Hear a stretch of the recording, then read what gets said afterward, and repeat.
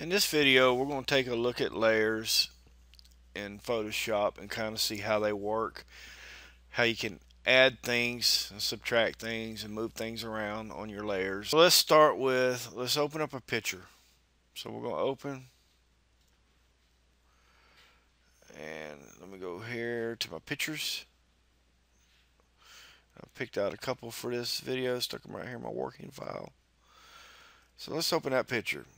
You'll notice the first thing you'll notice is this layer comes in as layer background. It's locked. What I recommend the very first thing you do, so you don't mess up your original picture, is you just go ahead and drag that layer down here, and it's going to create a duplicate background copy. So now we're not messing with the original picture, we have this one we're going to mess with. Okay, with the background copy selected, if I were to paint on it, what I have now done is I have added pixels to this background copy, and that's permanent. We didn't want to do that, so I'm going to Command Z, undo that, and then I'm going to make me a new layer.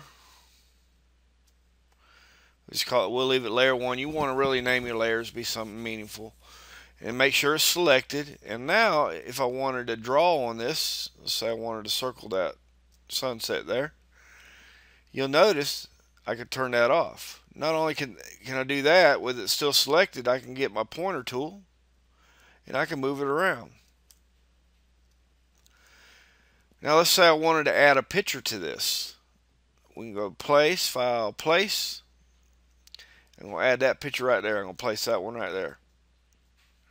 You'll notice it created a new layer for that. I'm going to hit Enter to accept. And now with the pointer tool, I can move that around where I want. I can move it into my little thing there I drew or whatever. And there we have added a picture to a picture. So that's some of the simple things that you can do with a Photoshop layer. Now let's look at the stacking order of the layer. You'll notice here I have a puck, a blue puck is what I'm calling it. But if you look over here in my layers panel, I actually have a background layer and I have 1, 2, 3, 4, 5 pucks. They just all happen to be positioned on the same place. If I turn that one off, you get this one, this one, this one, this one. And of course, if I turn the background off, I get the transparent layer there. So what I want to do is I want to turn all these on.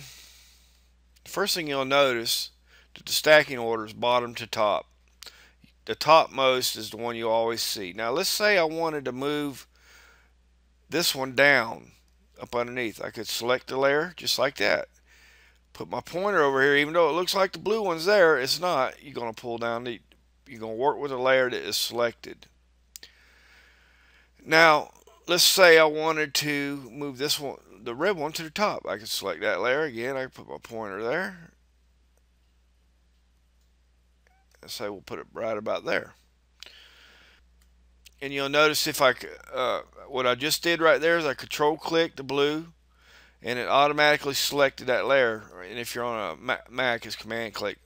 We can automatically select the red layer by control or command click depending on what you're using. We can grab the green one and we'll move it down again with the layer selected, and we can grab the purple one, we'll move it up.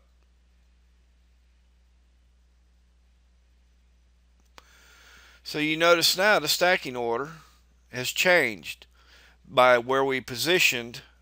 Now the stacking order remains the same in your layers panel, but we were able to reposition each one of these. We can reposition these anywhere. We can move that over there. I can control click or command click if you're on a Mac, move that one there, move that one there.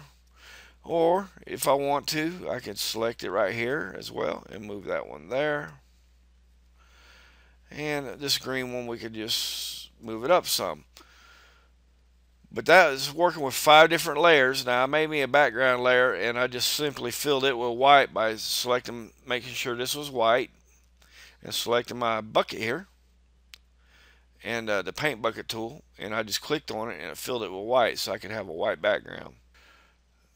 And we can reorder the layers by simply dragging them.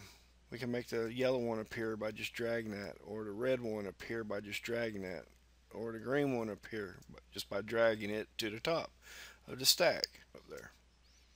So that's another way to rearrange the stacking order, just by rearranging the layers themselves. And really, just create you some shapes and create you some layers and mess around with it until you get used to how they work.